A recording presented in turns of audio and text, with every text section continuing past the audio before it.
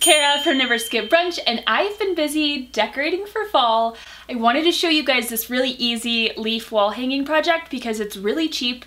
You can use faux or real leaves, and it's a great way to dress up a wall in your home to make it festive. Before we get started, make sure to hit that red subscribe button down below so you can stay up to date with more of my DIY fall decor projects, plus all my fun and fresh ideas. So if you watch my Instagram stories, you know that this stick is actually a dead fiddly fig tree that died tragically from neglect and terrible plant parenting, but I repurposed it into this wall decor piece. So it's a little cryptic that I killed this plant and now I'm making a craft out of its skeleton, but at least we got something out of it, and at least it lives on, you know, even if it's just for fall.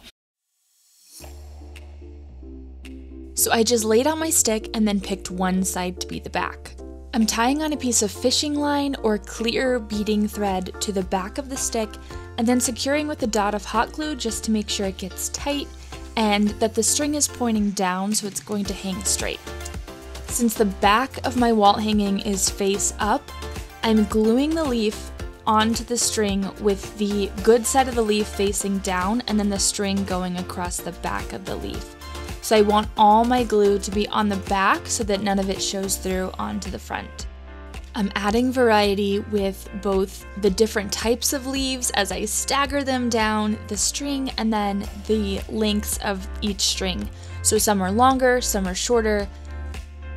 And then up at the top, I'm spacing the strings about 3 to 4 inches apart, just so there's plenty of room for them to hang down and for the leaves not to be kind of bumping into each other.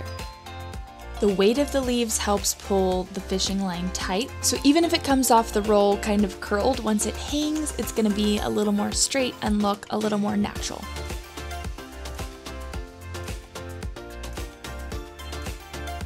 So when I got to the end, I just gave it a little second for the hot glue to cool, and then I put the glue side against the wall so you can't see any of the hot glue, and I actually hung it up with just 2 nails on either side of the branch.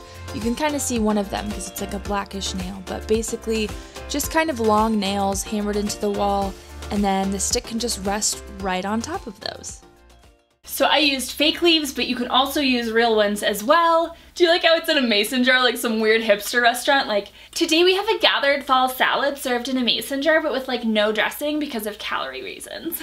If you go that route with real leaves, it's probably only going to last one season, or you can actually preserve them by dipping them in wax. I've seen a couple really cool tutorials on Pinterest, so if you want this to last a while, that might be something to try. My best tips for stick hunting is to go somewhere with trees and then just look on the ground for fallen sticks, or ask permission if you're cutting them off a tree that's not yours. And then the only other thing about the design is you want to vary the length of the strings. I made all the strings a little bit short so it would fit above our headboard, but if you're doing it on a larger wall or a piece of furniture that's lower, like a credenza table, you could obviously make those longer to fit the wall that you're doing. So make sure to measure before and see kind of like widthwise and lengthwise what's gonna look best in your space. If you liked this video, give it a thumbs up down below and then hit subscribe so you can stay in the loop.